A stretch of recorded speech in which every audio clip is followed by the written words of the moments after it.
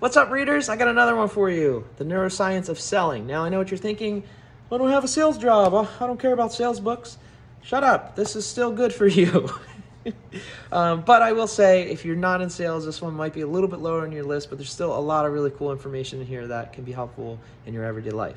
If you are in sales, though, listen up. This is a great book for you. I would imagine, let's see, it was $17. I'll bet you $17 that if you buy this book and you read this book and you pick one thing out of it and just put it into practice in your everyday sales job, you'll definitely make back your $17 and then some.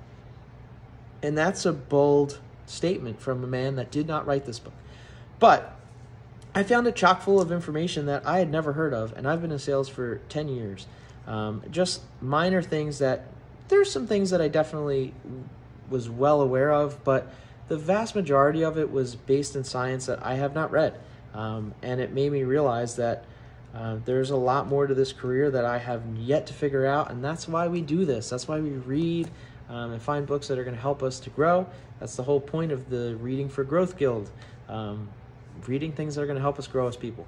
And that can be a lot of different things.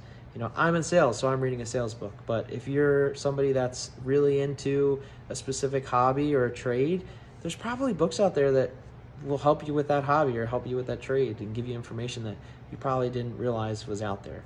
I know nowadays with YouTube and TikTok and all, there's tons of information out there and you can get it in video form. But for me, I remember it when I read it. It sinks in when I read it. And this book, I would highly recommend that you read it all the way through and then let it sit around for a little bit and go back to it from now and then and dive into the chapters that really pertain to you, or if you're weak at something, you can go back and kind of drill back in so that that stuff sticks. For me, there's a great chapter in here about closing the sale that gives you a lot of different principles to follow and reasons why. And I think that that is what is really important, is understanding why we do what we do.